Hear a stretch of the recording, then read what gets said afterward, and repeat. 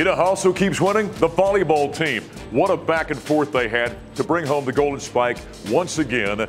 They lose 3-2 on a reverse sweep to the Rams in Boulder. Then return the favor on Friday night. A reverse sweep 3-2 win over the Rams. Like I said, the Golden Spike still at home. So a nice victory by the volleyball team, and now wrap up non-conference play, getting into Pac-12 conference play, opening up league play on Thursday, hosting Utah at the CU Event Center. Back in the Stampede, voice of the Buffs, Mark Johnson, double overtime win in football in the Rocky Mountain Showdown for the Colorado Buffaloes. Coach Prime and company are 3-0. A guy that was a huge part of this game, had 2 touchdowns in double overtime. One of the first overtime, one of the second. Former walk-on receiver who's now a tight end, Mikey Harrison. We talked to him after the game.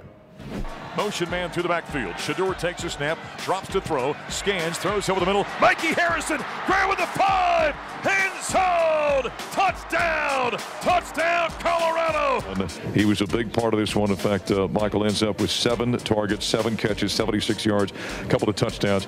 That was one whale of a ball game out there. Was that fun? Yeah, it was a lot of fun. I'm just glad we got the dub. We don't lose at home, so trying to keep that all season. So, Mike, a big place for you down the stretch in this ball game. Yeah. I mean, and you know, in this contest early on, it was kind of tough sledding out there. Why did you guys find some traction in the second half? I don't know. It's hard to tell. I mean, we switched up personnel a couple times and started to find a rhythm going into the second half. We got the ball back. So, I mean, I feel like this kind of happened against Nebraska, and at the end of the day, the whole offense just trusts Coach Lewis, and we know we're going to get everything sorted out at the end of the day. So we just stick to the plan. And Coach Prime told us at halftime, you know, this is where you find some resilience in yourself, and like you're not going to just let a team come in here and walk all over you, especially a rival game like CSU. So I guess we just all had we're not going to lose this game mentality, even if things weren't going as smoothly as we wanted them to. So we just stayed the course and got the win.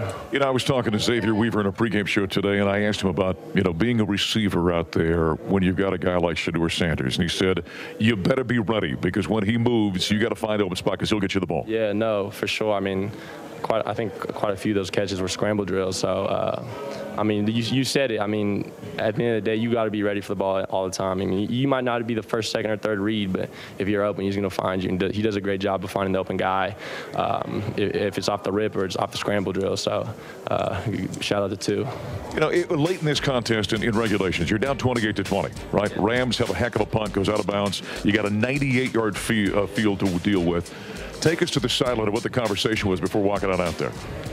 I don't even remember. I was yelling at the whole offense. Everyone was yelling at each other like, we're going to get this ball and go down and score regardless. And, you know, there's no option right now. There was a fourth quarter or something like that. So at that point in the game, it's everybody has to just double down. And, you know, this is a drive that has to end in a touchdown. So that was the mentality.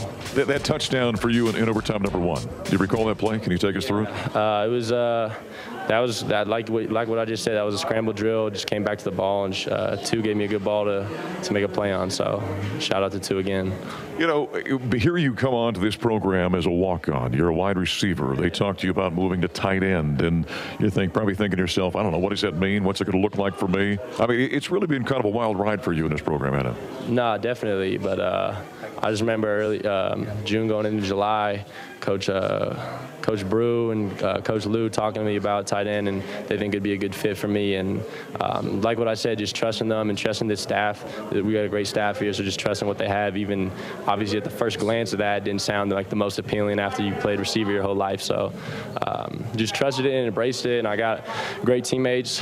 Caleb and Eli do a great job of getting me. I said this early on. They did a great job of getting me adjusted to the run game and all that stuff. And Coach Brew and Coach Zim done a great job of just getting me up to speed with everything. So I'm just really appreciative of everyone on this team, the coaching staff. So lastly, here you sit now. You wrap up non-conference play. You're 3-0, yeah. Right? Gut check win, back and forth game down at TCU. Last week, you guys struggled early, but end up rolling over Nebraska 36-14, and now this one here. Well, what does this say about kind of the heart and the intestinal fortitude of this team, the way it's played? It's a gritty team. We got guys from all over the place that came here to find a home on a winning team, and that's what we're going to do. So, you know, everyone on this team wants to win. A lot of guys some guys have come from losing programs, winning programs. You know, I was here last year. We weren't doing too good. So everyone stayed the course and just wants to win. So. Mikey Harrison, a great story for Colorado. Big part of this one. Buffs win 43-35, improving to 3-0, undefeated in non-conference play as they take care of the Rams in the Rocky Mountain Showdown. Now Colorado opens up Pac-12 conference play. On Saturday, we're going to be at Outson Stadium in Eugene, Oregon. That's a 1:30 kickoff. Gary Barnett, Bobby Passavino, and I are going to hit the air at 11:30 Mountain Time with a Buffalo Stampede pregame show. Going to be wild as we get in the league play. That'll wrap up this week. The Buffalo Stampede. I'm Voice of the Buffs, Mark Johnson. Thanks for joining us. We'll talk to you next time.